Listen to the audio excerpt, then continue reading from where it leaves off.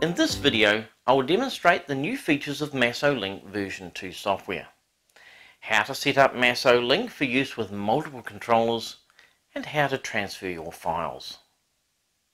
To use MASSO Link version 2 software with your MASSO G3 controller, you need to have software version 4.01 or higher.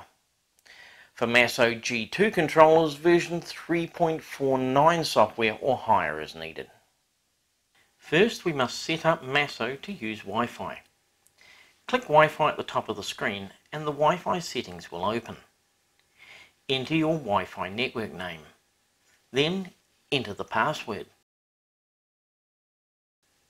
You can now click Connect and MASSO will get an address directly from your network and display it on the screen.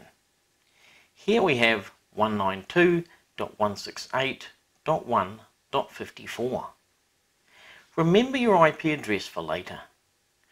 Alternatively, if you want an IP address that does not change each time you connect MASSO to the network, you can connect fixed IP address and enter your own.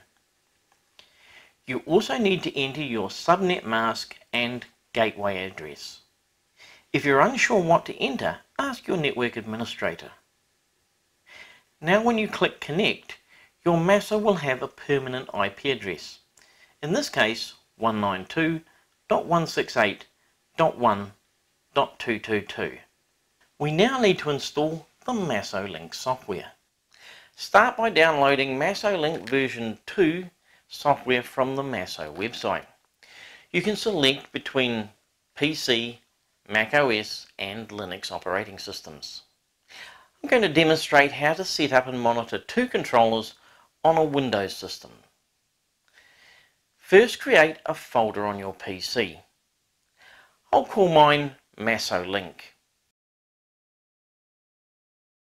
If you only have one controller, put a copy of the downloaded massolink.exe file into this folder. Otherwise, create one folder for every controller you wish to use with MASSO Link. Put them in the MASSO Link folder you created. Give them a name that means something to you. I'm going to call my first folder Router and the second Lathe.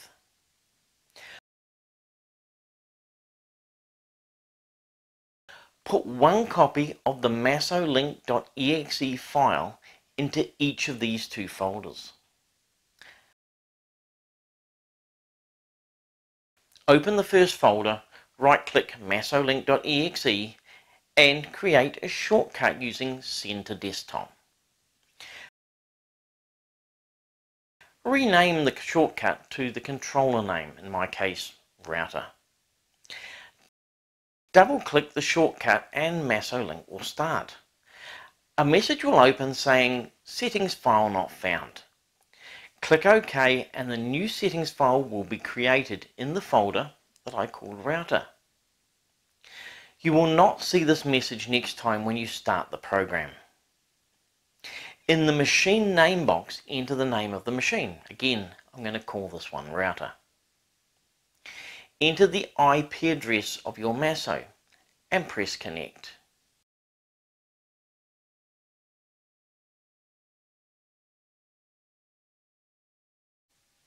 At this time, you see a message come up from your system firewall.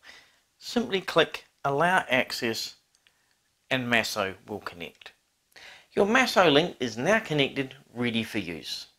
Repeat this step for each MASSO Link folder you created. I navigate to the MASSO Link Lathe folder, right-click massolink.exe and Send to Desktop.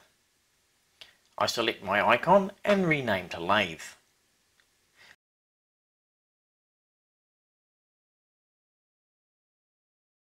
I double-click to open and enter the machine name of Lathe. I enter my MASSO Lathe IP address followed by Connect.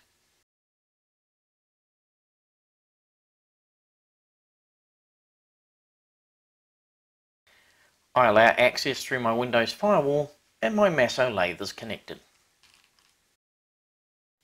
You can open multiple MASSO Link connections simultaneously. Each instance of MASSO Link will store its position information when the software is closed, and next time will automatically open at the same location. That means you don't have to reposition windows when monitoring multiple machines. To send a file to your MASSO, click and drag the file to MASSO Link. Enter the folder name you want to send the file to on your MASSO flash drive. Leaving the folder name blank will place the files into the root directory of your flash drive. When you're ready, press Send File. If you wish to reset the job counter to 0, click Reset. To view your tool table, click Tools Data, followed by Get Tools Data. This will download the tools data from your MASSO. The first time you do this, you may be asked for permission. If you see this, just click OK to continue. To generate a written tool list, click Generate Text File, and a text file will open in Notepad. A copy of it will be placed into the appropriate MASSO Link folder. While your MASSO is machining, MASSO Link will display progress so that you can monitor it remotely. Requests to change tool and other machine alarms will be displayed on the screen as they occur.